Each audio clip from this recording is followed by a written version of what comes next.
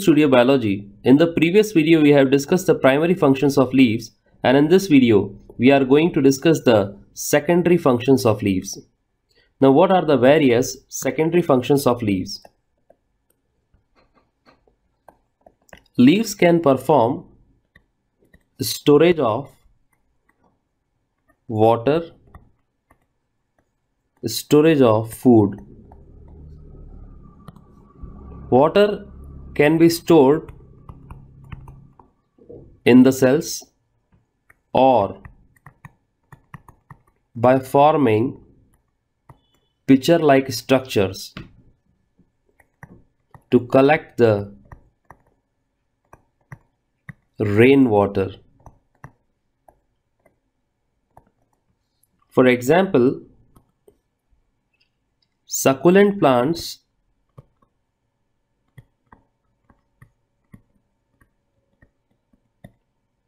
like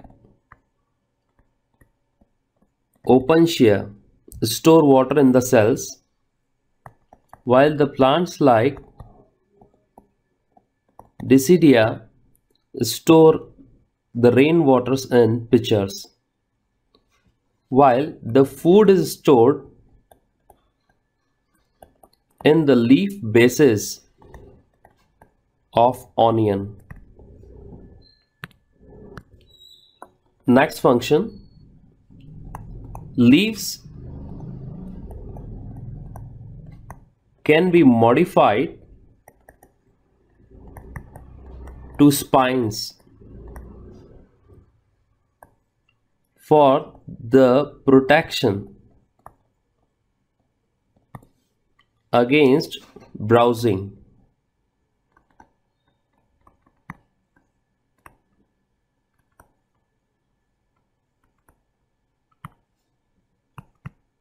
Or grazing. Now these plants include barberry, Opuntia, Argemone mexicana.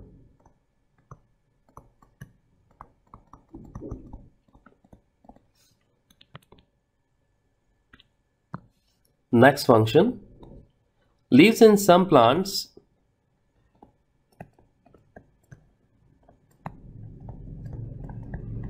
are modified to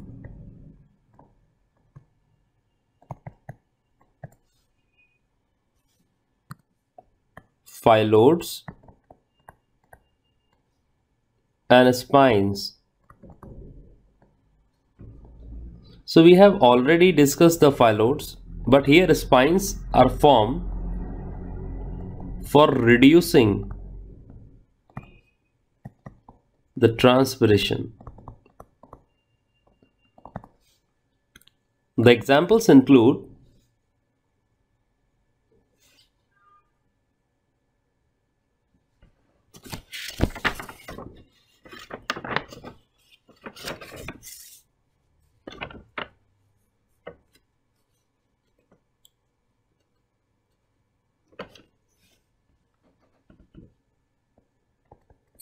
Acacia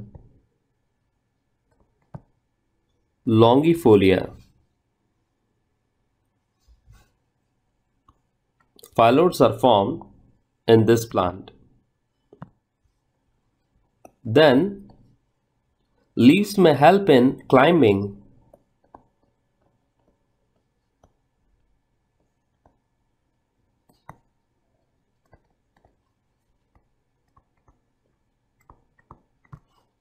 by modifying into various structures like tendrils, hooks, and spines. Tendrils can be observed in various plants that we have discussed in the previous lectures on modifications of leaves in which tendrils can be modified from whole leaf or petiole tip, etc. Hooks can be observed in Dolichondra unguiscati, in which three clawed hooks are formed, while spines can be observed in asparagus, which help in climbing. Next function is, in some plants, leaves are modified to store air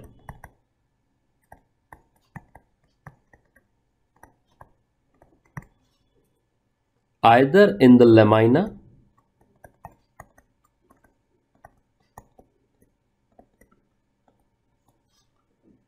or petiole for gaseous exchange.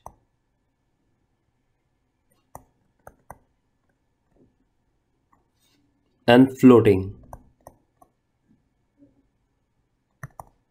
as in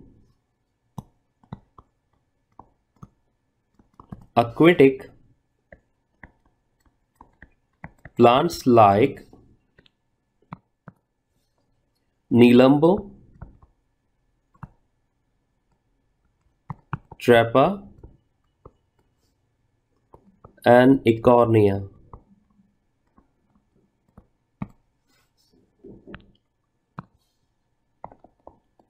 Now the next function, in plants like Salvinia,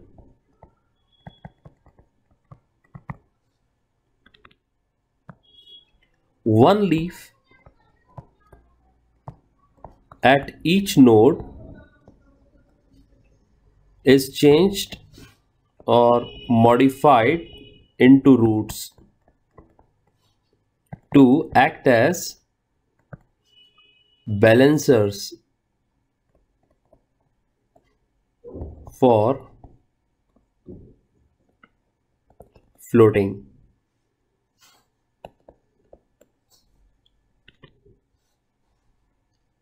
Next, leaf or its parts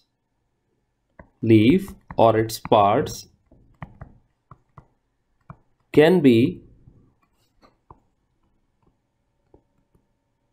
modified into a trap-like structure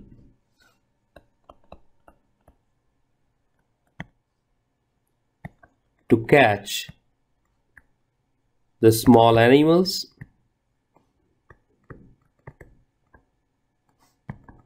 like insects. Now these structures may be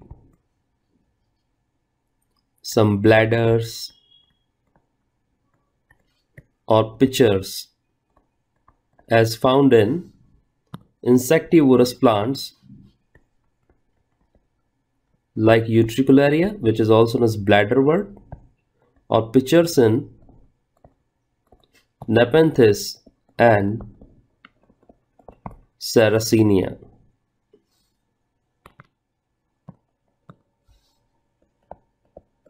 Next function. Leaves are modified to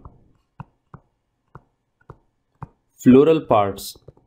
We have already discussed that the floral parts are basically the modification of leaves.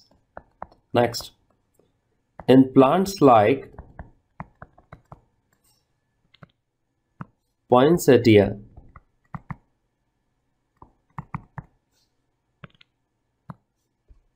young leaves are bright colored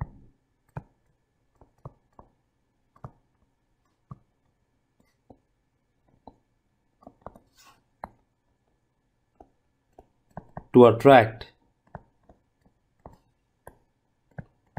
the insects for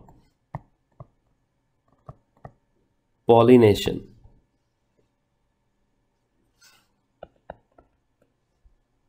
Next, leaves of Bryophyllum and Begonia. It's important that in Bryophyllum, adventitious buds develop on intact leaf, while in Begonia, adventitious buds develop on injured leaf. So leaves of such plants participate in vegetative reproduction.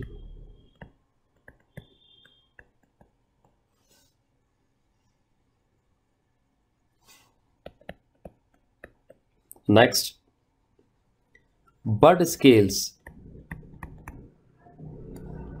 provide protection to buds. It is seen in ficus.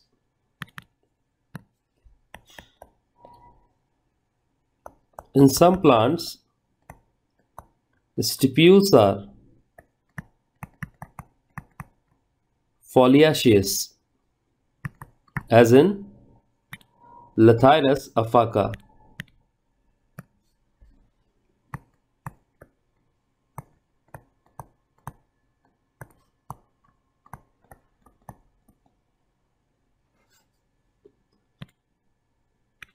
The purpose behind this is to perform